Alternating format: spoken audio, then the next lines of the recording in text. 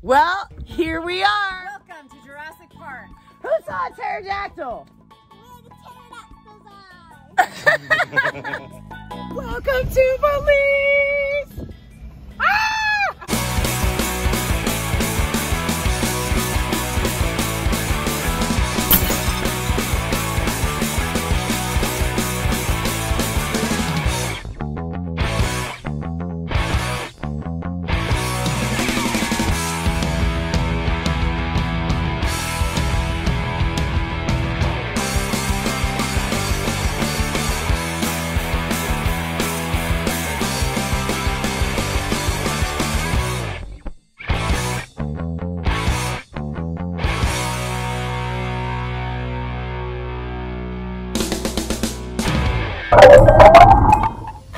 There's the airport. You guys doing okay back there? We're doing fine. Doing okay? Perfect. This is Joe. You guys know Joe. Hello. Marissa, you already know Marissa. And what's your name? Helena. Helena, nice to meet you. And Louise, this is your first Gatorland vlog. Or the second one. Oh, it is the second one. Jane, you're the MVP of the trip. Yeah, I saw on Facebook. Because he recognized the hat. The hat's where it's at. No one's gonna recognize me without my hat on, is the thing. They're gonna be like, who's the new girl? Hey y'all, it's me, Savannah, and it's time for the next vlog. And this vlog is the Gatorland Global trip to Belize with our good friend, Dr. Marissa Tellez from the Crocodile Research Coalition, Louise Ziegler from the Dallas World Aquarium. And Louise, what is it exactly that you do? Well, I do conservation, and I'm the director of conservation on the reptile department. What are you gonna do here in Belize? Well, we're trying to do a little surgery on Sam's teeth in her snout and trying to recover the smile. Nice. And we'll tell you guys more about that in a little bit. We're on the way to do some outreach. Outreach! Not research, outreach. And of course, always with us on our Gatorland Global trips is Mr. Joe Wazalewski, who is going to dress like a crocodile this morning. We're in a YouTube video. Oh, I have a channel. I only have 42 subscribers. Yeah, you have a channel? What's the name of your channel? Ninja. What is it? Okay. Well, now you can see yourself on ours. Say hi, Darcy. Hi. Say hi, TJ. Hi. And what are we making, Darcy? So we're gonna be playing with the kids a crocodile diet game. So basically it demonstrates what crocodile eats. Basically this is a crocodile's mouth. Do they eat spaghetti? In some situations they do get Belize. Because a lot of people here in Belize live close to the lagoon, crocodile habitat, and because of their leftover food, also crocodile eats this food. Okay. What do you eat spaghetti? Yeah. Yeah! Come on out! You do it with Kathleen Hall. No. Oh. You gotta sanitize, and then you gotta stick your hand, and you gotta guess what the prey item is before bringing it out. So you are guess what animal you call? Fish. American crocodile that we have here, and even the more or less, their primary diet is eat. They love to eat fish. So our crocodiles love eating fish. Here you go. Good job. Yay! One more time. Okay, so we've had an amazing day of outreach. We took a class from Louise that was amazing, and I learned how to tie knots. So everybody look out for that. And we studied crocodile teeth, and we studied crocodile skulls. And now where are we going, Marissa? Now we are going to the CRC land to meet some of our crocodile ambassadors, such as Gilly, Sam, and maybe the infamous turtle known as Mad Max. And then we are also going to go out for a crocodile capture survey. Nice!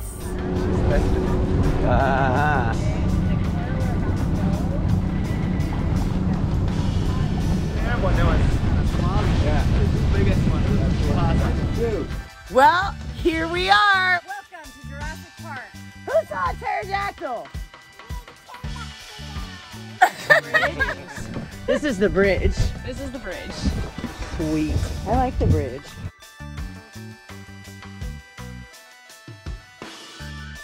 Are you an Iguanosaurus Rex? Yeah. What do you think, Joe? Pretty cool. I like it. I like it a lot.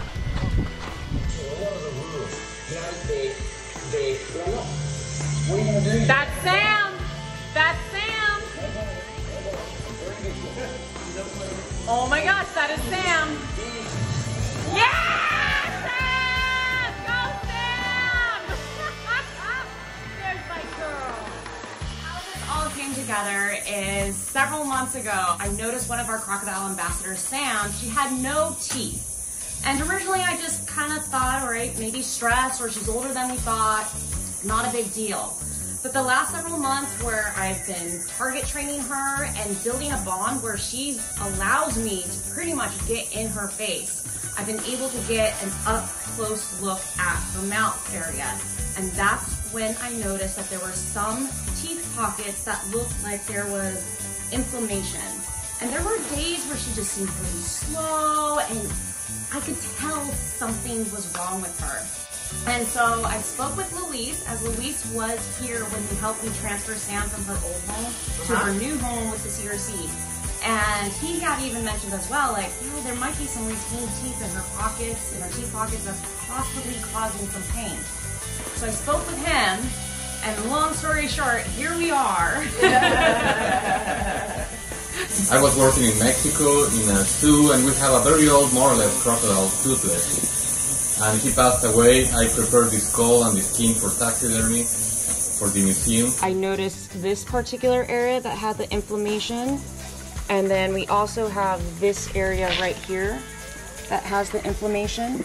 And when I was drying the skull, my dog started chewing on the skull, and he opened one of those sockets, or the tooth sockets. And I said, oh my God, he ruined it. But what he was doing, he showed me that there were teeth retained inside. So I said, we have the chance to do this in a live crocodile. If we take an X-ray, we can see if there's teeth inside, and we can reopen.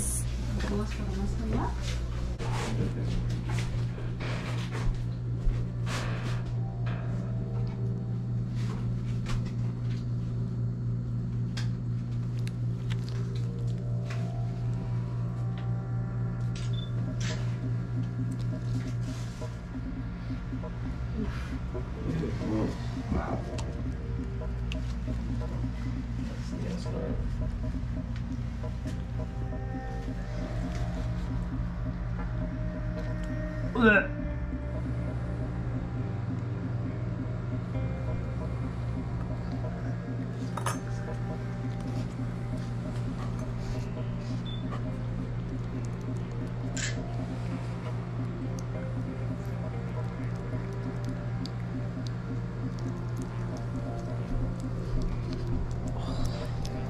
at that. Oh my gosh. Oh, that was gross.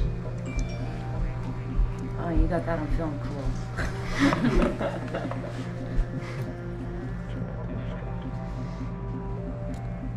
Whoa. That's crazy. Awesome. Wow. It's a piece. It's a piece. Oh my God. So we're looking for broken pieces. Is that another one? Yeah, Might be it's part of it in there. Total traffic jam up there, huh? Oh my God. Yeah. Poor guy.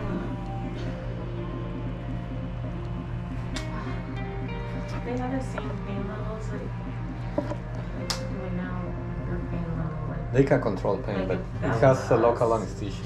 No, I'm not like just For long term, how long is like that? that was us. We would. This would be. Oh, yeah. This is like a root canal, really.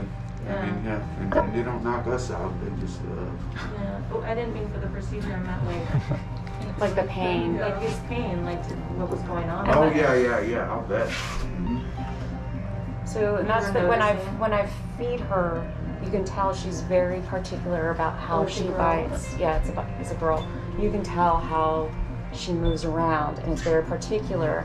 And there's a certain, I have to look back at my notes, but there's one side she prefers eating on. It's because I think there's less pain. But you can see it in the eyes too. There's just days. I was mentioning to Gil, like when you're sick, and you just have that gaze look. But it's a huge There's been socket. so many days where she's just had that look. You can tell she's in pain. So we can go on antibiotics. How does that work? Yep. Antibiotic treatment. Local and systemic. How do you administer those? In the food or injectable? Yeah, careful. What's going on? Big chunk.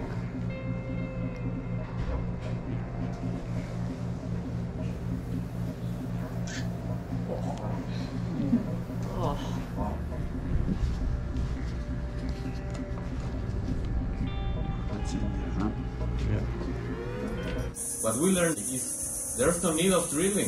It's just the skin covering the opening. So that was a good thing yesterday we learned. The x-ray didn't show anything different. We go for all the teeth that we can remove. It was all infection, and it looks like the crocodile is fine with little pain, and she's ready to go back home. We talk all the time at Gatorland about our bonds with our animals and how that bond allows us to get closer to those animals, just like what just happened with Marissa and Sam. So Sam had tried to attack Steve Irwin a long time ago, right? Yes. So that's a great reference to put in here.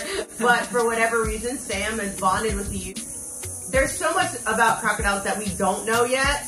And this is just an amazing example of how that bond that Marissa had with that crocodile allowed us to pull in Louise Ziegler, who for 18 years wanted to try this on a live crocodile. Finally, I did it. And then we all collectively got together, and that's a lot because of you guys. Every time you watch a Gatorland vlog, you're contributing by watching the commercials, and that's what gave us the money to be able to help Marissa and to fly Louise here and get us all together.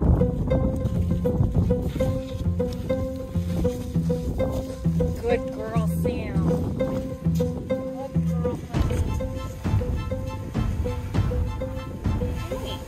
Coming to say thank you. What are you doing? Your home's that way. What are you doing,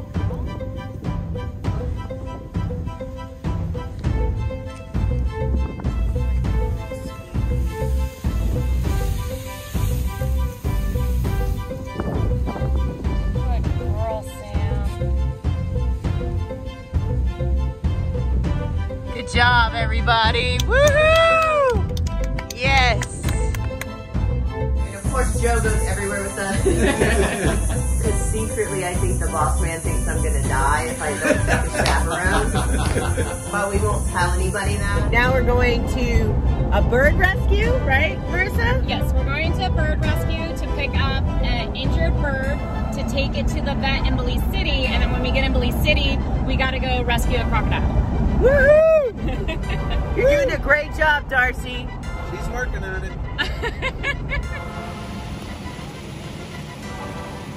Get in there with Darcy. Get in there with Darcy. Hop in.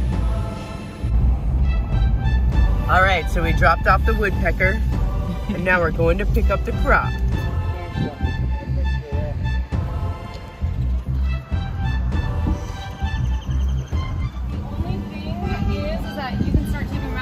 They're probably going to keep moving in. Let me see if I can speak with Forest Department so we can put some signs. Can you show me where they're at? Can you take... Just call that one here. Sometimes there are two of them always, one right there will have to go. Okay. Yeah. Did you catch it? Yes, sir. How did you catch it? I cast it with a rope, put a piece of it in the knife. Did you see that on TV?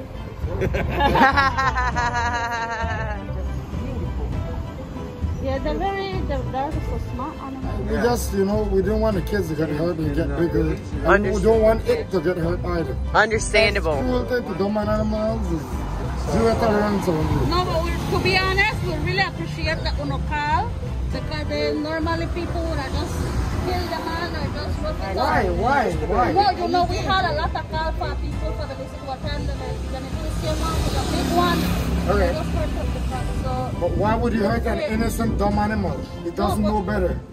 yeah, but you know, people still have cruelty and if they're going to kill people, what they want to do. But if you know, they just protect their habitat. That's what they try to do. They're not that's why I said doing anything to anyone. What's your name? Reginald. Reginald, nice to meet you. And yours? My name's Savannah. Now you're gonna be on YouTube. Hey, that's a pretty report. Yes, it's a beautiful crocodile. Okay, Belize Zoo, here we go. And we also did something else amazing at the Belize Zoo. Now the Belize Zoo is one of the most world-renowned zoos. Yeah. It's gonna be very emotional. In 2008, I came to Belize to have my first try at researching wild crocodiles. Getting more drunk. Let's get a little more drunk. So this is what we do to get leeches off. We spray alcohol on them and it gets them a little drunk and then they just pretty much fall off the crocodiles and alligators.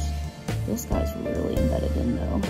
And within the first 4 months I was here, I met this amazing woman known as Sharon Matola. An American with a passion for animals has built an extraordinary preserve for some of them. Sharon had this amazing bond with all of her animals over the years. She has become a great friend, a mentor, a role model. Meet Navi Don, this wonderful tapir close up. Oh.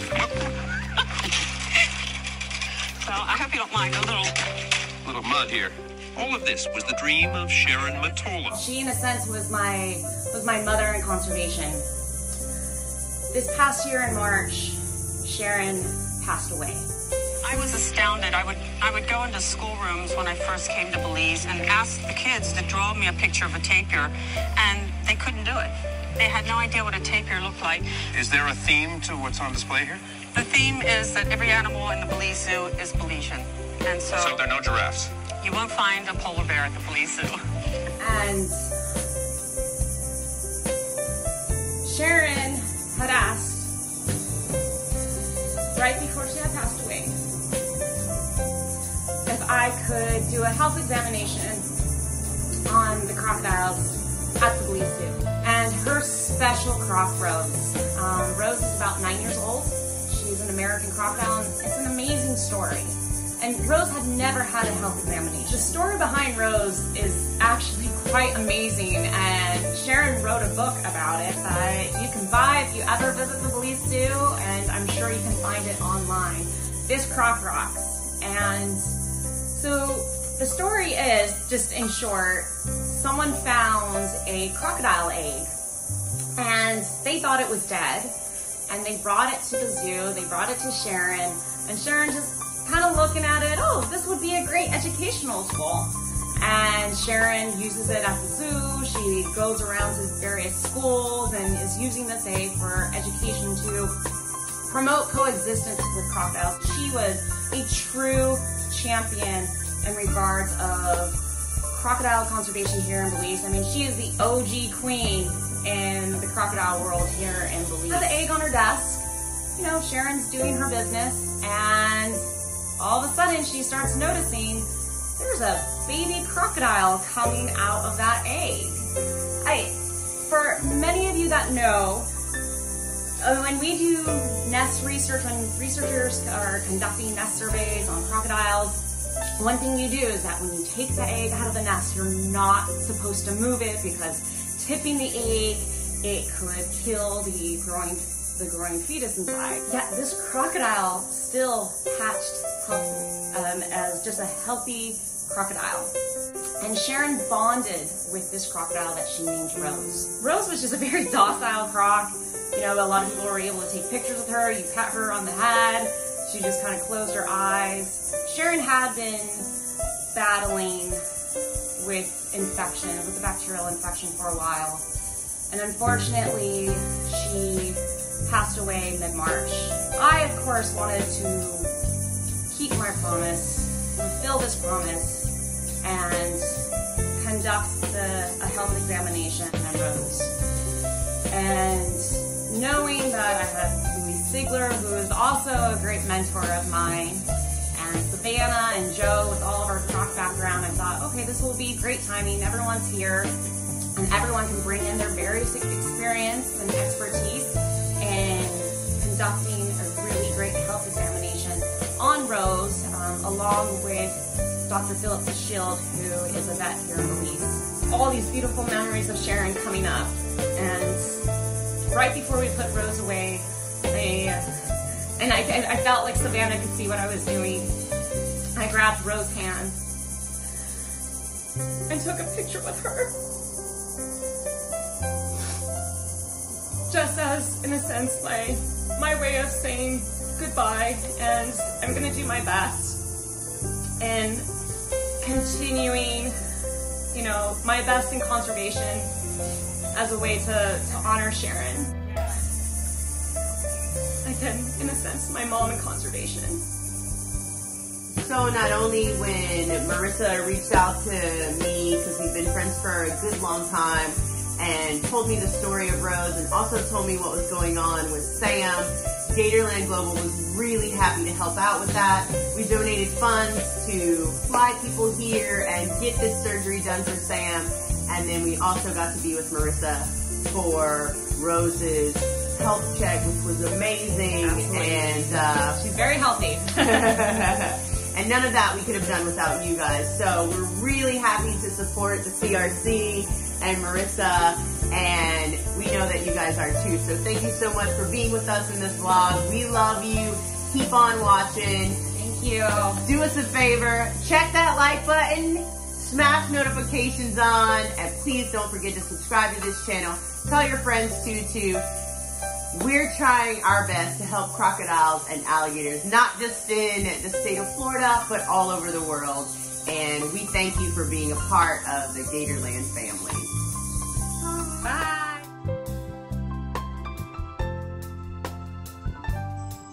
Okay, hatchling number 13.